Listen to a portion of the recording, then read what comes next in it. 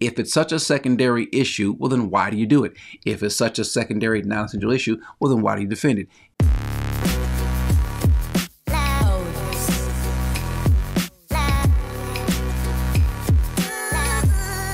The question to people who subscribe to Christians having a demon, to those that are involved in the Deliverance Ministries, my question to you who will say that it shouldn't be that big of an issue because it is a secondary, non-essential issue, an issue not regarding salvation.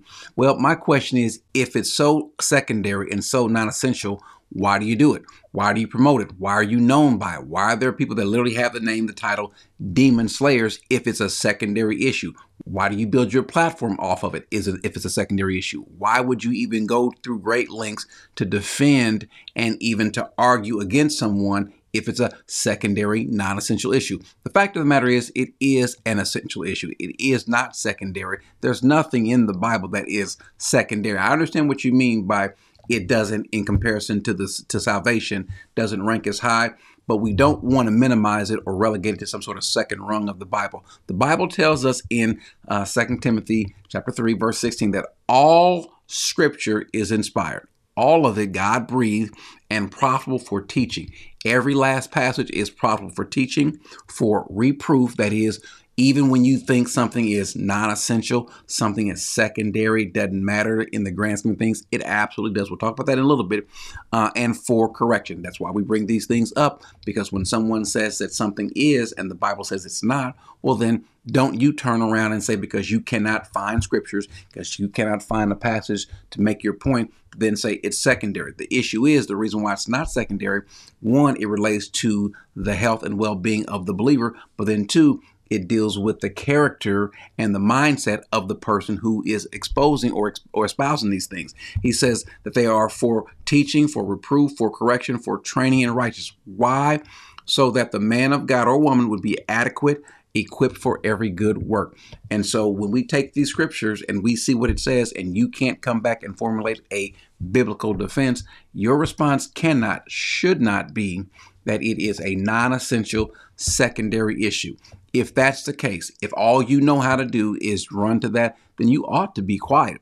But the issue is, though, that if you're going to make this point and you can't defend it, then it calls into question that person's character, that person's mindset, that person's integrity, that person's intent. Because if you know, if you think that it's not essential, and by the way, it is. The reason why it's essential is because you're telling people who have the Holy Spirit in them, or who may have the Holy Spirit in them, who think they do, that you can be a believer and still be bound, that you can have the Spirit of the Lord in you, and at the same time, a demonic spirit, either in you, on you, demonizing you, whatever terminology you want to use.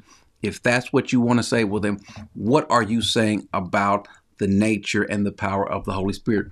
We reject anything that causes someone to think that greater is whoever's outside of you than who is in you. We reject that. We reject anything that teaches that the Spirit of God is secondary in terms of power, that it is not as great as anything that comes against. We reject anything that says that the power of the Lord is not sufficient. We reject anything and anyone who will say that they are not free indeed if the Son has set them free. We reject anything that says that by the power of somebody else's hand, and oh, by the way, if you repent well enough, then you can be free indeed. There is no passage in the Bible that says a demon had to have been cast out of a person only if they completely and thoroughly repented. As a matter of fact, oftentimes, many cases, he didn't ask the person. And so if it's such a secondary issue, well, then why do you do it? If it's such a secondary, non-essential issue, well, then why do you defend it? If it's such a secondary, non-essential issue, then why do you have conference after conference after conference, spend hours upon hours doing these things? Why then? I know why. Because it, to you, especially as far as it relates to your platform, it's not so secondary. But I have something that certainly we would all agree is not secondary.